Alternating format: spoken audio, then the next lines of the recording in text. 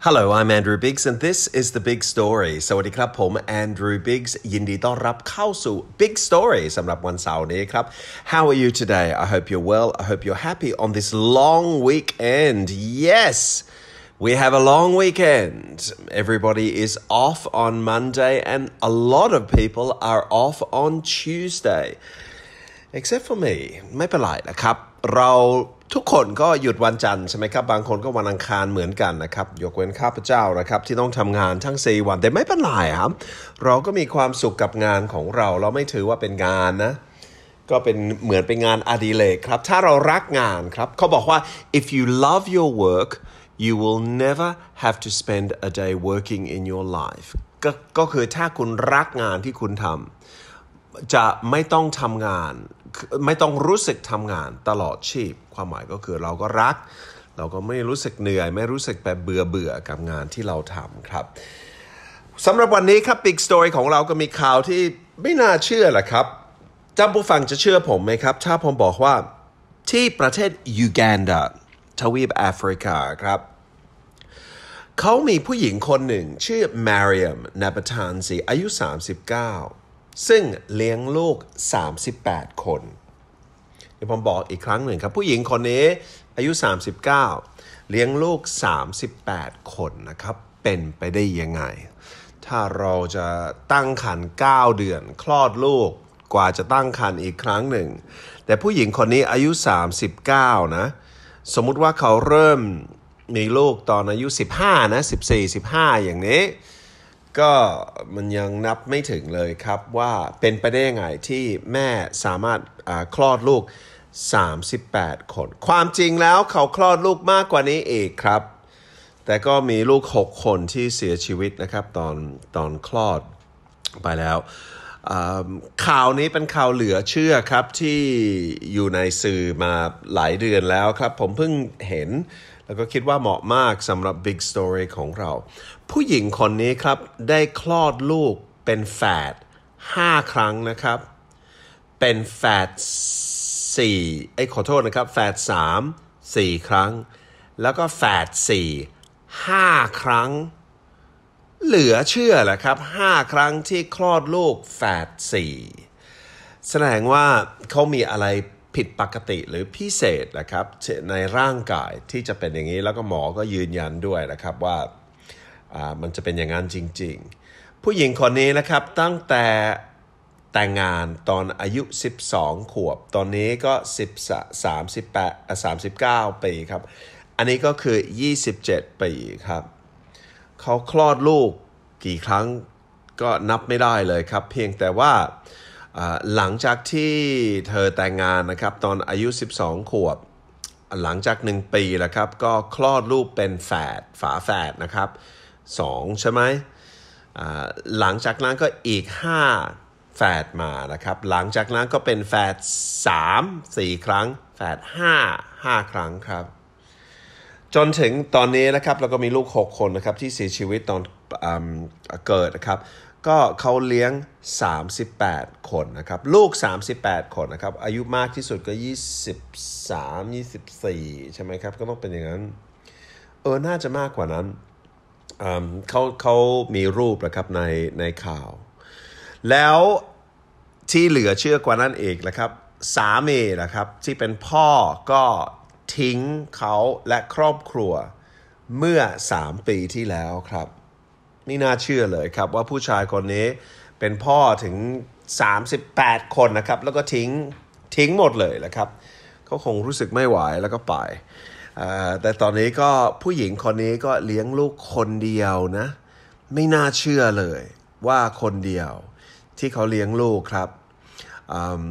แล้วก็เขาบอกว่าล่าสุดที่เขาคลอดลูกก็คือ2 ปีครึ่งนะครับที่แล้วแล้วก็เป็นฝาแฝดแล้วก็1 ใน 2ก็เสียชีวิตด้วยครับเขาบอกว่าการทำงานนะครับชีวิตเขาก็ต้องอุทิศให้เด็กพวกนี้ก็อย่างน้อยก็มีอะไรกินแล้วก็ไปโรงเรียนด้วยครับไม่น่าเชื่อเลยครับเขาบอกว่าเขาทำทุกอย่างนะครับทำผมก็ตกแต่งบ้านทำเหล้าเถื่อนขายยาสมุนไพรครับแล้วก็เงินที่เขาได้มาก็ใช้สำหรับอาหารครับการรักษาท ทางแพทย์ครับเสื้อผ้าและค่าเล่าเรียนนะครับไม่น่าเชื่อเลยครับว่ามีผู้หญิงคนนี้อันนี้ก็คือข่าวที่ผมจะพูดถึงในเบรกที่2ของเราใน Big Story วันนี้ครับเรามาดูคำศัพท์ที่สำคัญคำแรกก็คือฝาแฝดในภาษาอังกฤษครับเราใช้คำว่า twins ครับ twins ถ้าไม่เคยได้ยินนะครับจดเอาไว้ด้วย twins ครับ twins ครับ twins ถ้าเป็นแฝด3เราใช้ triplets triplets tri ในภาษาอังกฤษก็เป็นอุปสรรคเหมือนในภาษาไทยนะครับที่แปลว่า3นะครับภาษาไทยก็เป็นไตรใช่ไหมครับของเราก็เป็น try แต่ชนิดก็มี p ด้วยครับก็เป็น triplets ครับก็เป็นแฝด3แฝด4ก็เป็น quadruplets หรือ quadruplets แล้วแต่ที่จะออกเสียงนะครับ quadruplets quadruplets ครับ quadruplets ก็คือแฝด4ครับที่จริงก็ยังมี quintuplets แฝด5 sextuplets แฝด6ครับ septuplets แฝด7ก็เป็น octuplets ใช่ไหมครับเหมือน octopus ครับnonuplets ก็เป็น9แล้วก็ decaplets ก็เป็น10ครับอันนี้ก็คือก็ยังมีอยู่แต่สำหรับผู้หญิงคนนี้ก็แฝด4ก็พอนะครับ5ครั้งเลยครับอันนี้ก็คือคำศัพท์ที่เราต้องเข้าใจในข่าวนี้ครับก็เป็น twins triplets และ quadruplets ครับก็นอกจากนี้ก็เป็นคำศัพท์ธรรมดานะครับเราพักกันสักครู่กลับมาผมจะอ่านข่าวนี้ครับพยายามจะอ่านเป็น2รอบครับแล้วก็เราจะไปดูคำศัพท์ที่แล้วก็โครงสร้างประโยคที่น่าสนใจสักครู่นะครับ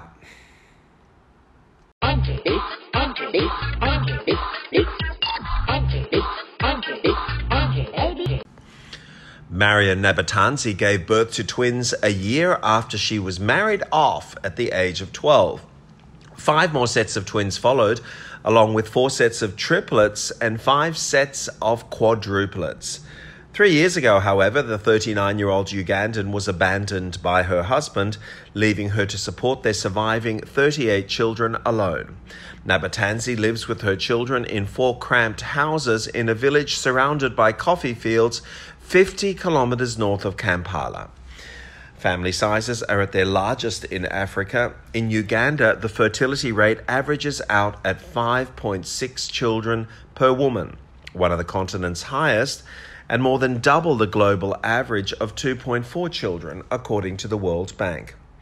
But even in Uganda, the size of Nabatanzi's family makes her special. Her last pregnancy, 2.5 years ago, had complications. It was her 6th set of twins, and one of them died in childbirth, her 6th child to die. Then her husband abandoned her.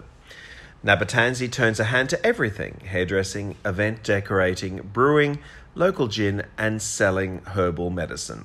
The money is swallowed up by food, medical care, clothing, and health fees.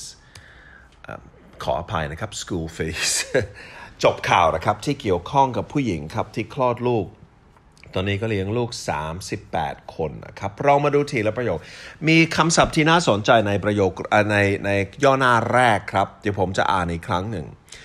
Mariam Nabatanzi gave birth to twins a year after she was married off at the age of 12.Mariam Nabatanzi เป็นชื่อเขา gave birth to twins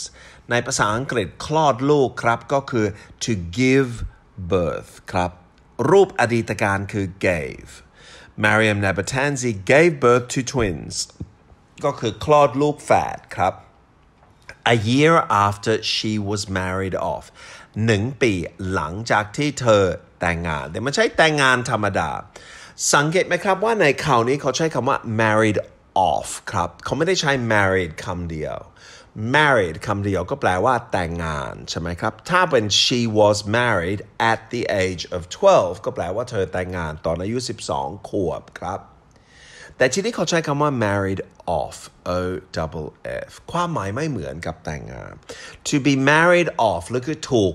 แต่งงานอย่างนี้นะครับถ้าจะแปลตรงตัวนะครับเป็นภาษาอังกฤษ to be married off ในภาษาอังกฤษก็แปลว่า พ่อแม่จัดการแต่งงานคุณก็ไม่มีสิทธิ์ที่จะเลือกคู่ครับพ่อแม่แต่ละฝ่ายก็เลือกเขาบอกว่าโอเคสองคนนี้ก็อยู่ด้วยกันได้ครับจัดการแต่งงานนะครับเหมือนเป็นแม่สื่ออย่างพ่อสื่ออย่างนี้แต่เป็นพ่อแม่นะครับที่ตัดสินใจว่าคนนี้เหมาะกับคนนี้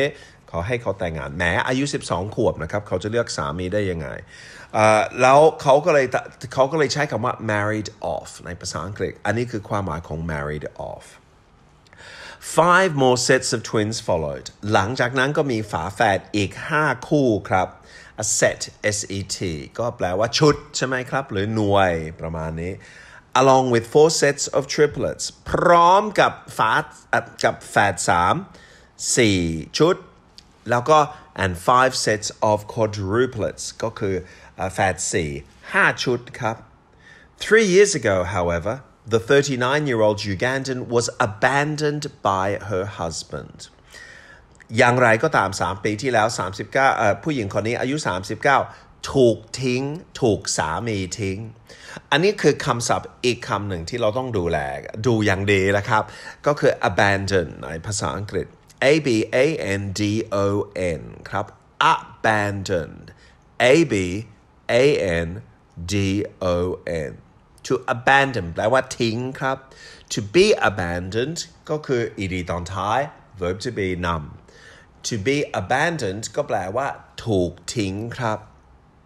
The 39-year-old Ugandan was abandoned by her husband ก็แปลว่าผู้หญิงคนนี้อายุ39ถูกสามีทิ้งครับ leaving her to support their surviving 38 children alone ซึ่งทำให้เขาก็ต้องดูแลเลี้ยงคำว่า support ที่นี่ก็แปลว่าเลี้ยงนะครับ They're surviving 38 children alone ก็คือเขาต้องเลี้ยงลูกที่เหลืออยู่อันนี้ความหมายของ surviving ครับเพราะว่ามี6คนที่ตาย38 children alone 38 คนก็ต้องเลี้ยงคนเดียวเขาจะจำชื่อได้ยังไงครับของแต่ละคนผมเชื่อว่าบางครั้งก็นึกชื่อไม่ออกนะครับ38คนผมนึกถึงห้องเรียนใช่ไหมครับของนักเรียนนักศึกษาถ้ามี38คนนะครับบางครั้งเราลืมชื่อครับของคนแล้วผู้หญิงคนนี้มีลูก38ผมเชื่อว่าบางครั้งก็ต้องลืมแน่ๆเลย Nabatanzi lives with her children in 4 cramped houses Nabatanzi อาศัยอยู่กับลูกเขาในบ้าน4หลังครับแต่เขาใช้คำว่า cramped ครับ C-R-A-M-P-E-D ครับ cramped ในภาษาอังกฤษจะใช้อธิบายอะไรที่แออัดครับคือแบบคนนั่งอัดแน่นเลยครับก็ในบ้านนั้นก็เป็น cramped ครับ cramped houses in a village ในหมู่บ้าน surrounded by coffee fields ล้อมด้วยทุ่งนายังไงครับก็ปลูกกาแฟ50 kilometers north of Kampala ก็เป็นเมืองหลวงของยูกันดาครับเขาอยู่ภาคเหนือ50กิโลเมตรนะครับเหนือจากเมืองหลวงครับเขามีสถิติที่น่าสนใจที่นี่เขาบอกว่า family sizes are at their largest in Africa ในทวีปแอฟริกาจำนวนสมาชิกครอบครัวใหญ่ที่สุดถ้าเปรียบเทียบกับในโลกนะครับในอูกันดานะครับ in Uganda the fertility rate averages out at 5.6 children per woman ก็คืออัตราการมีลูกนะครับของผู้หญิงครับคือ 5.6 นี่ถือว่าเยอะมากเลยครับเรื่องนี้มันน่าสนใจขนาดหมดเวลาครับไม่มีเวลาที่จะอ่านอีกรอบหนึ่งครับแต่ไม่เป็นไรครับเราจะกลับมาในวันพรุ่งนี้นะครับกับข่าวใหม่กับ The Big Story I'm Andrew Biggs have a wonderful Saturday see you tomorrow goodbye